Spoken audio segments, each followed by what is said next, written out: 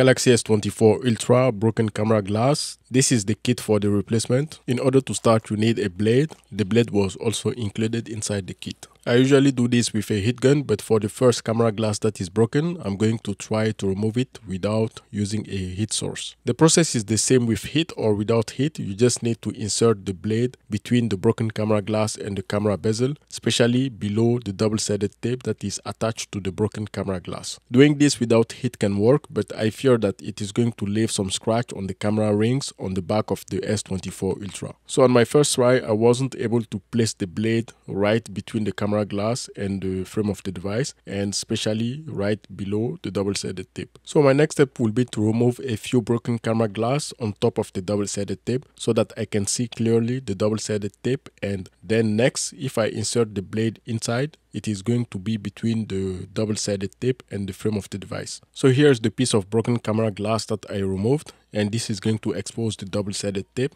and I can see it. So now it should be very easy to insert the blade between the double-sided tape and the camera bezel and start pulling the whole assembly, camera glass broken and double-sided tape. So here also you need to be mindful that if you use the sharp edge of the blade, it is going to cut the double-sided tape and you won't be able to remove everything in one go. So extremely important, while you're removing the broken camera glass and the tape, make sure that you gently tap on the back of the device for all the broken camera glass to fall on the table and not on the camera lens or on the inside of your camera bezel. Since there is no heat on the double-sided tape, this is why it is kind of a little bit difficult to remove the double-sided tape and the broken camera glass in one go. You will have to pull with a little bit more force than usual in order to remove it. The first broken camera glass was removed.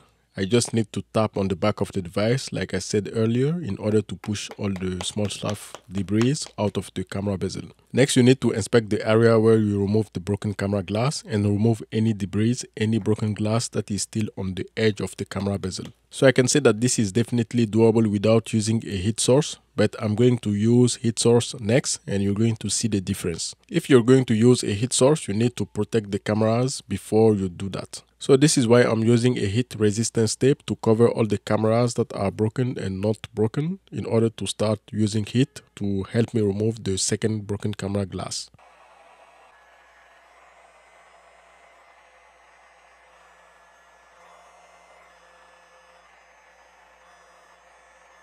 So now I'm going to insert my green scalpel, the tip of the blade between the broken camera glass and the camera bezel, and start pulling. Here you can see how much easier it is to insert the blade right below the double-sided tape. The only thing left to do is to pull the broken camera glass with the double-sided tape attached on it. And here also you do not have to pull with a lot of force since the double-sided tape is softened by heat. You can see with this one, I'm sure that I didn't leave any scratch on the camera rings, and it is much cleaner than not using heat. Before proceeding, I covered all the camera rings in order to avoid having too much heat going into those, and then I started hitting the broken camera glass in order to start the removal process. Since this one is very small, I lifted one piece of broken camera glass so that I can see the double-sided tape. Then I inserted the blade right below the double-sided tape and I started pulling the camera glass and the double-sided tape together. Here also you can see how fast and easy it is to remove a broken camera glass after you heated it first before you started the removal process.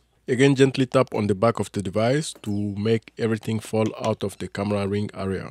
So before you do anything else, you need to test all the cameras to make sure that they are working properly. This is a step that is overlooked and it is critical because you need to make sure that everything is working before you reinstall all the new camera lenses. On mine, everything looks good. It is a little bit overexposed. This is normal because there is no camera lenses on it.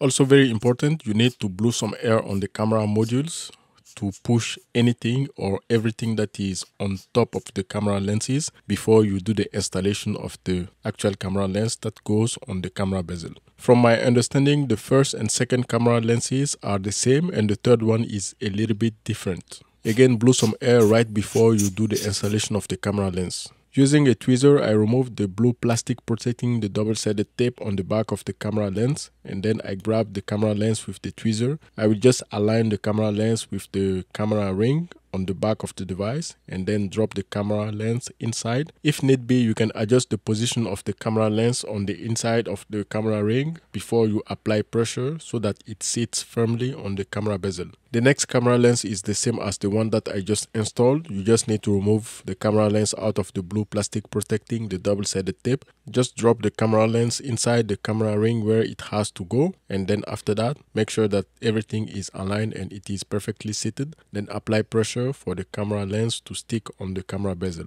The last one is the smallest camera lens. After you remove it, just drop the camera lens inside the camera ring and then apply pressure for it to stick on the camera bezel. Now that everything has been installed, you can keep applying pressure for 1 to 2 minutes on all the camera lenses that you just replaced. After you've done all this, you need to test the cameras again to make sure that everything is working perfectly. You need to make sure that all the cameras are in focus, especially the ones that you replace the camera lenses, and make sure that everything works. In place of a heat gun, you can use a common hair dryer. It can work also for camera lenses replacement. And as you saw it, you can do it also without heat, but it may leave some scratch on the camera rings. Also, this was included inside the kit. These are protection for the camera lenses. So thank you for watching. My job is done here, and I will see you on my next video. Subscribe, like, and share.